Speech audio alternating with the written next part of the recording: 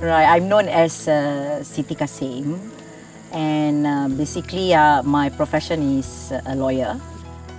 As a lawyer, actually, well, some of them call me like human rights lawyer because just not me. Actually, I belong to a committee for Orang Asli under the Bar Council. So through this committee, we do a lot of work for the Orang Asli.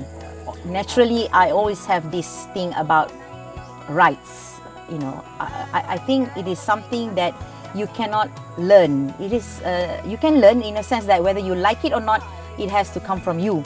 So from I think maybe from young, I've always believed that you know, there's some rights that we should uphold. You know, that we should speak up for ourselves.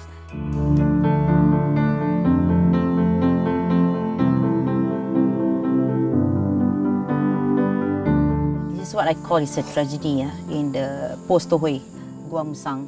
It's how our government, you know, it's a disaster waiting to happen, to be honest. We actually asked for the casket. We thought at least something decent lah, you know, you should give something decent. This one just a box, you know, a box that looks like a cupboard, and that makes me really angry again. I mean, it's not every day the Orang Asli asking for help, you know, to bury their kids.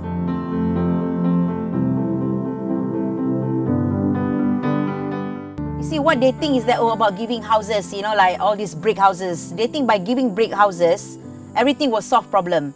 No, this because they don't want to understand the Orang Asli. You know, this is the problem. We must respect their culture, leave them alone, but you must assist, we must help them to provide access to education, health and everything. If they decide they don't want to go to school, don't force them.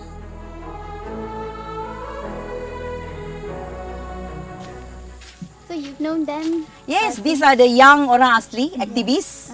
And they have been going around as well. They have been following us when we do our trip. You know, like usually when I go in, I go with Kak Asma, who is from Suhakam. Then a lot of the Orang Asli, they follow us around to see, actually to hear what we have to tell them. And they have been really good, you know, like Nusi and Robin, they are the young Orang Asli activists. So we are hoping these are the young Orang Asli will spread the information to their own people. Their culture is something we must treasure, you know, our indigenous people. Saya mengenali Kak Siti lebih kurang baru juga sebenarnya, hampir 3 tahun. Tapi saya lihat beliau banyak mengetengah-tengahkan isu Orang Asli lah.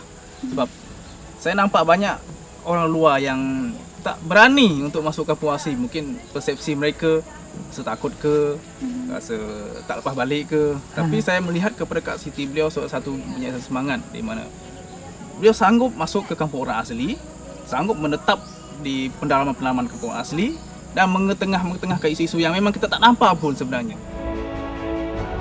Kemunculan macam Kak Siti dan orang-orang yang tahu tentang prinsip asas human right dan juga prinsip asas UN RIP, kami dapat pendedahan dekat situ. Dia membantulah untuk kami sebarkan kepada rakan-rakan kami, kampung-kampung lain. Saya mewakili rakan-rakan juga sebenarnya, rakan aktivis, mengucapkan rasa terharulah juga kepada Kak Siti kerana beliau banyak buat kerja lah. Beliau banyak mengajar kita undang-undang, peraturan dan juga yang kami ni sebagai orang asli, kami ada hak. Kami ada hak sama rata dengan masyarakat yang lain dan hak kami termaktub dalam perlembagaan juga. Ya, dan itu sajalah saya rasa. Saya tak nak cakap apa-apa. Jasa dia sangat memang banyak dan kami tidak dapat balas. Cuma Tuhan yang dapat balas dia. Tak adalah, tak minta balas pun. Anyway, thank you so much, Nusi. You know, I don't expect you all to say anything lah, to be honest. Yeah.